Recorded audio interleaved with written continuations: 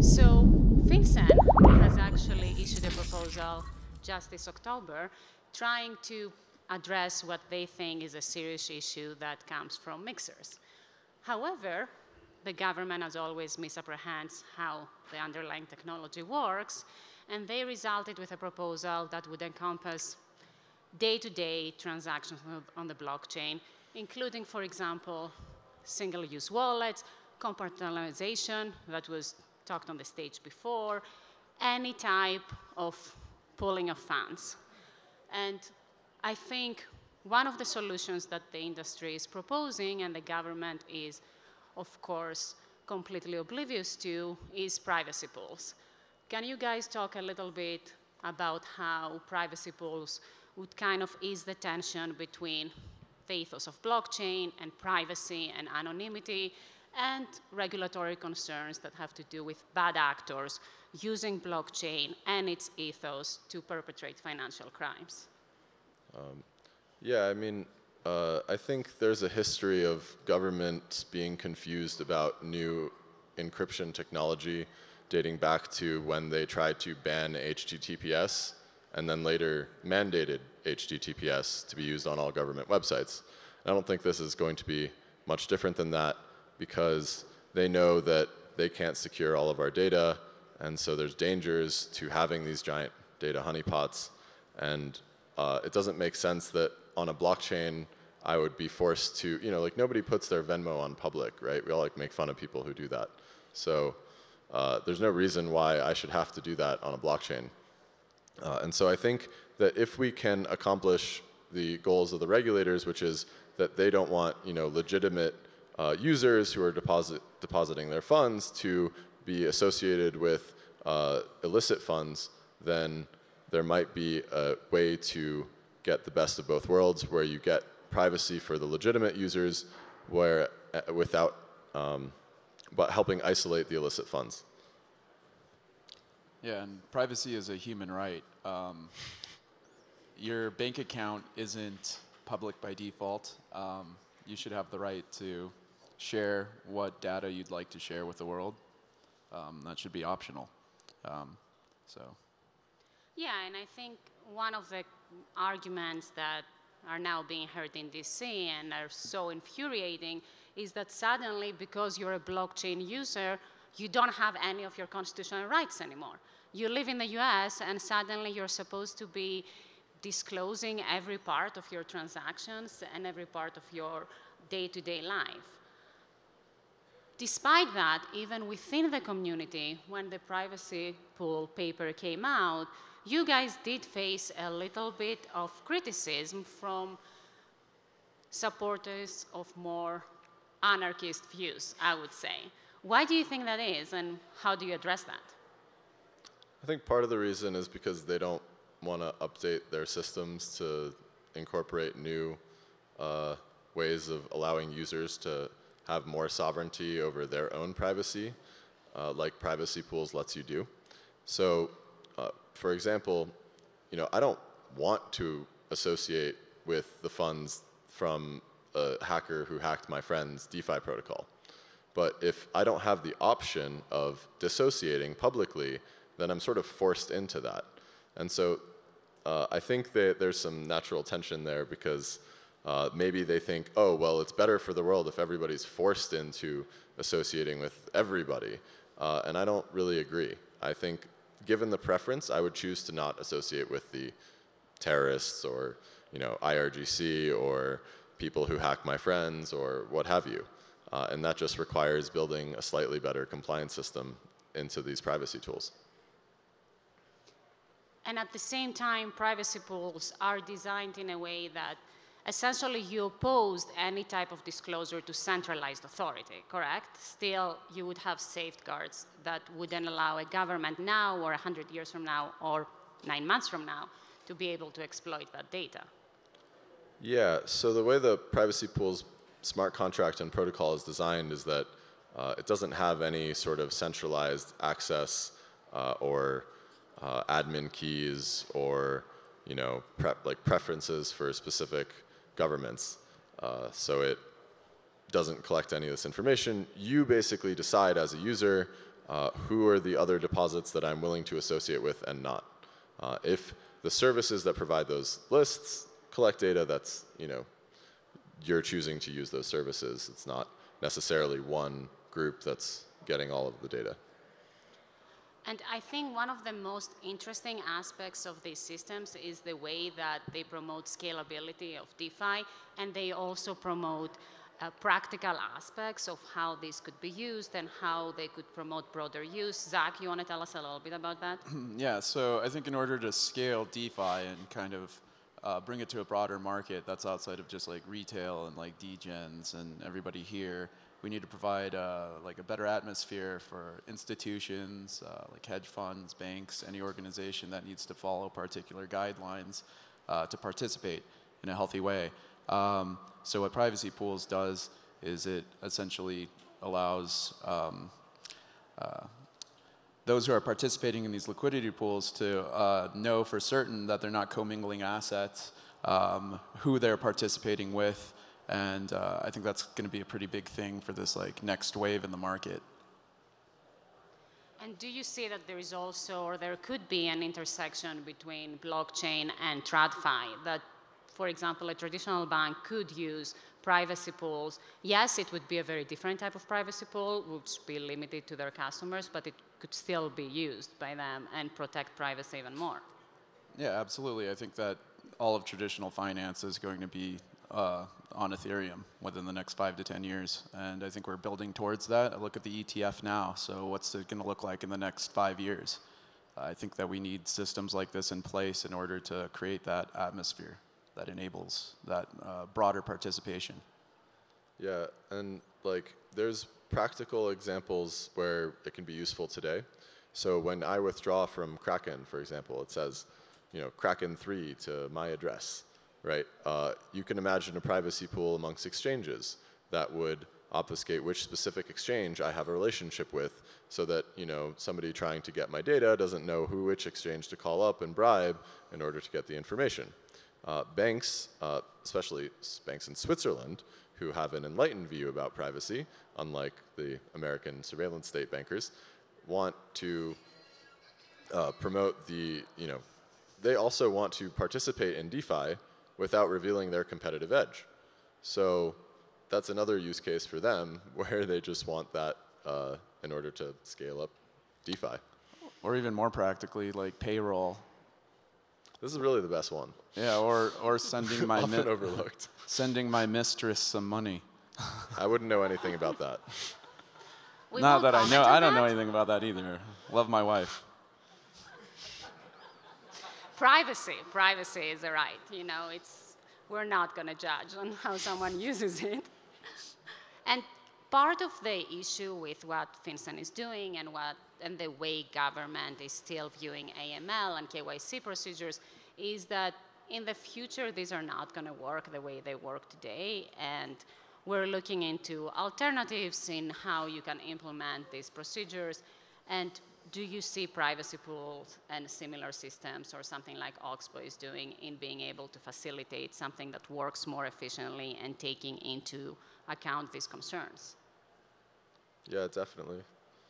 Oxbow is our compliance solution for privacy pools, monitoring all of the deposits and providing a judgment on whether or not we think it's acceptable for them to join our association set, which would then be all of the users who withdraw and are part of that association set would be associating with. And so we're doing pretty rigorous wallet analysis that goes beyond KYC. And KYC is basically going to be broken in the next year. It's already getting broken. Like, people are generating AI, wallet IDs and stuff, and it's not going to work as well. And even if you get past the KYC of the system, you still want to trace it back and be like, oh, actually, this does come from this DeFi hack. I don't care who you are. I care that your money isn't illicit. And so I think it's going to be even more important in the future. Yes, I think this is going to kind of hopefully take the place of KYC to some extent.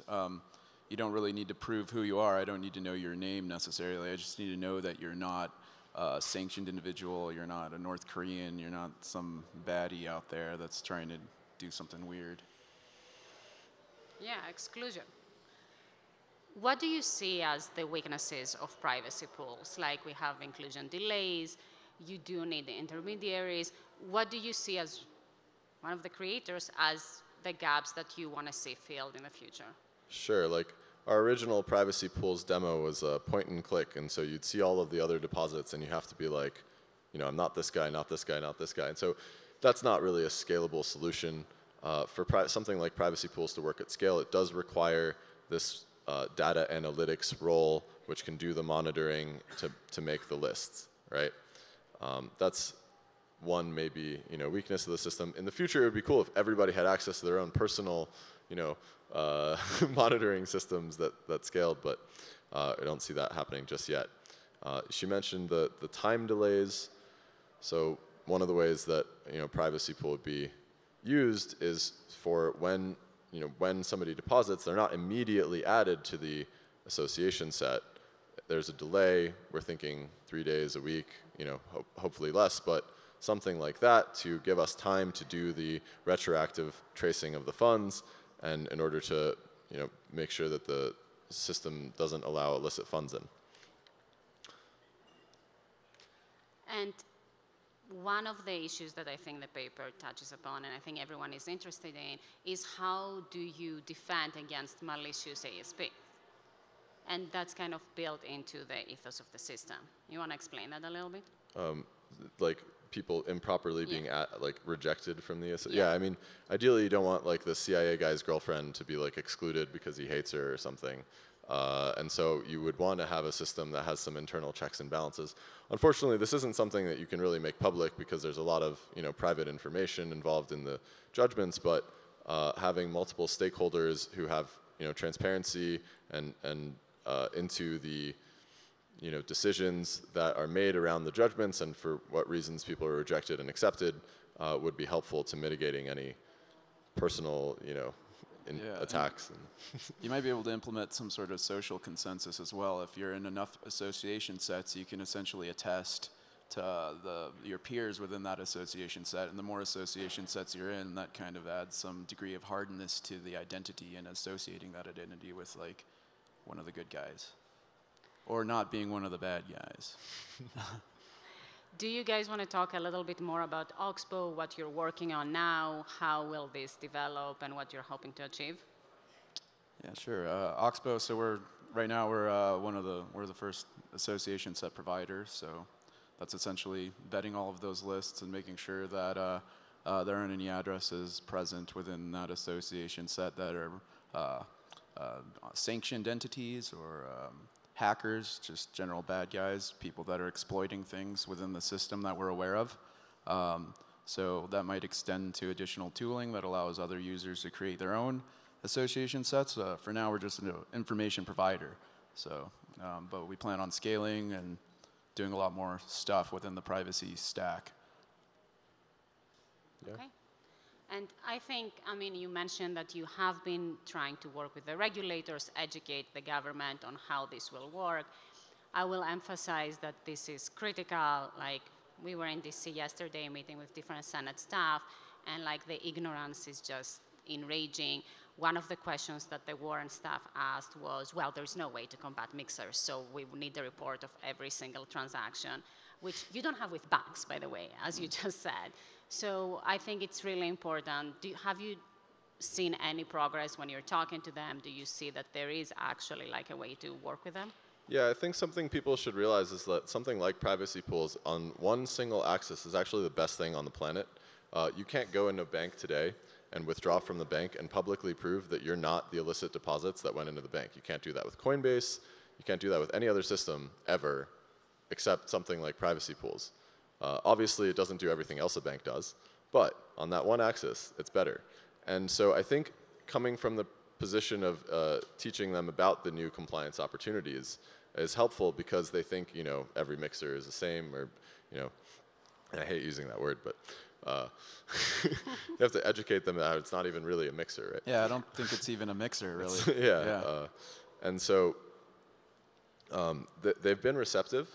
It's not super evenly distributed who's receptive, right? There's Swiss central bankers who I believe are uniquely enlightened, because one of them proposed that privacy from the central bank itself for the users, it should be a feature that benefits the users. That's not something you'll hear very often in America, but I think that that helps legitimize privacy as a useful thing, right? They're concerned about honeypots. They don't want to have to deal with all the data. They get hacked. They reveal all this stuff. That's a security threat. So for them, it's much better if they have ways of preserving people's privacy. And how do you do that? Well, you use the same zero-knowledge proof systems that we've been building and iterating on.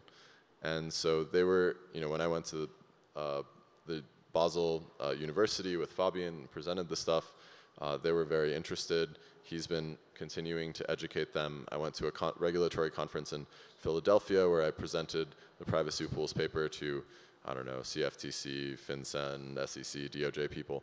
And that was also helpful. Obviously, they have concerns, but we're still being able to make some progress on educating them about the opportunities for compliance. And it's important because we didn't even really know this stuff was possible, right? So like, it was only after the Tornado Cash sanctions that we started, tried to figure out this problem of how do we, publicly dissociate from these illicit funds and realize that there is this compliance opportunity. And the reason that we moved so fast to try and write this paper with Fabian about it was because he was providing recommendations to the regulators about what the law should be around privacy.